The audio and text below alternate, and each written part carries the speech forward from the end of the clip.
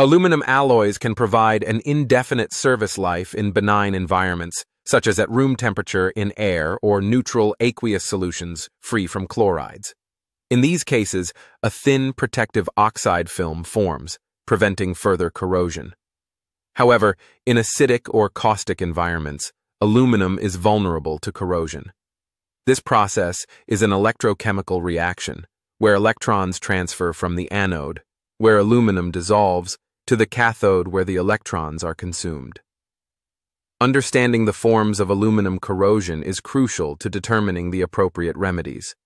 Uniform corrosion occurs in environments with very high or very low pH, where the protective aluminum oxide layer breaks down.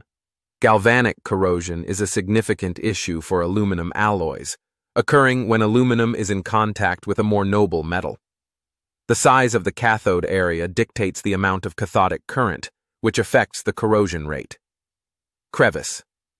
Corrosion requires a crevice, a saltwater environment, and oxygen. This type of corrosion happens slowly, as water enters the crevice and consumes oxygen over time, leading to corrosion inside the gap.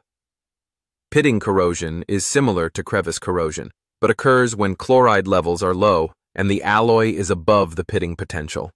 This leads to localized corrosion that can be very damaging.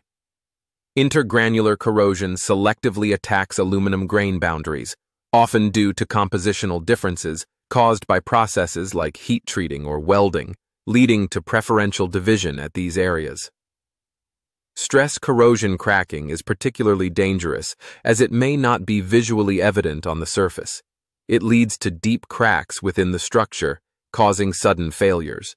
Corrosion fatigue occurs when an aluminum structure is repeatedly stressed in a corrosive environment.